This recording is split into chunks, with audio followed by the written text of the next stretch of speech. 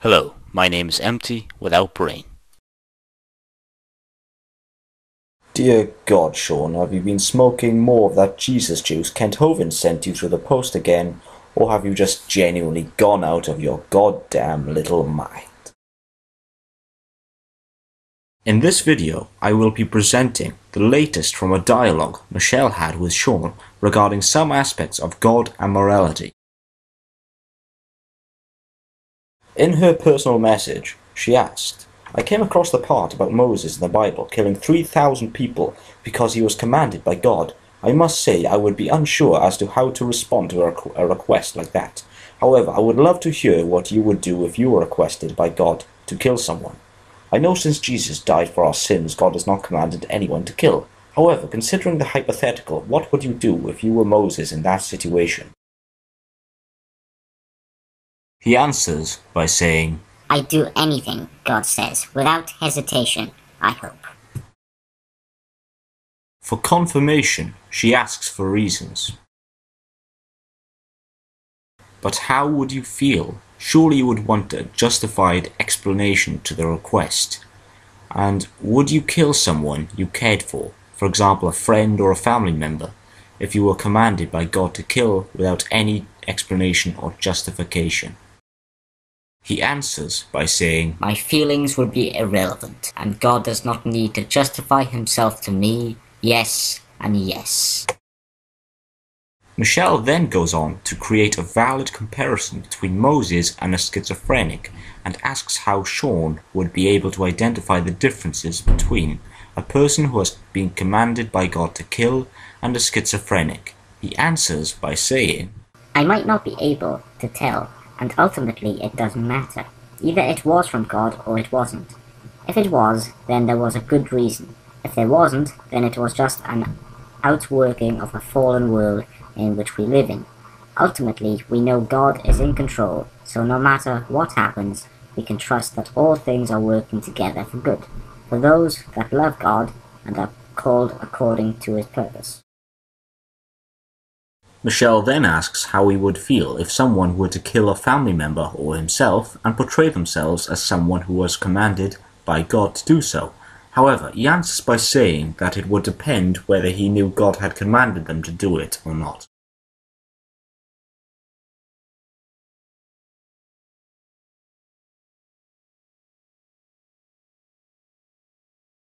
Michelle repeated back to a previous point he had made, but Shawn responds by claiming how God is not in control of an evil person's actions.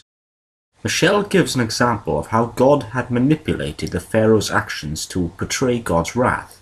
So in return, if Shawn and his parents were to be killed, then it would be under the will of God, whether the person or persons were commanded or not. He responds to Michelle's point about the Pharaoh by portraying how God was only indirectly in control of his actions. In a nutshell, I think Shawn did come to the conclusion that God was responsible for his actions because he explains how he manipulated the events and circumstances so he would become evil. He then concedes to the fact that it would be just. Just think about that for a moment. He would be completely fine with God commanding somebody to kill him and his parents without a valid reason, along with the fact that he would be willing to kill if he were ever under the illusion that God had commanded him. This demonstrates the potential danger Shawn can be, considering how he would be willing to kill somebody for no reason or justification if he was ever under the illusion that God had commanded him to kill someone. He would consider it moral. I'm a man of my word. Could you imagine if you were to take the role of a pastor or any position of significant influence, where he would portray this as a moral standard and consider it acceptable? It's completely batshit crazy. Shawn, if this type of morality were to be governed by any civilized society, then it would be its downfall. Your videos have only demonstrated the most abundantly brainless form of influence imaginable.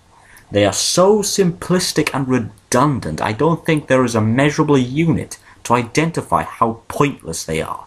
If anyone has any dignity or any brain cells left in their skull, they would just cringe with disbelief. The only tools you have used in your arguments are deflective and emotive language, where you prey on the weaknesses of a person's insecurity and vulnerability. These are the tools of a trickster, conman, a scam artist. This is why you have people like myself call you out on your bullshit, so your attempts to catch people on your hook amount to nothing. The three elements of proof you need for persuasion are gone.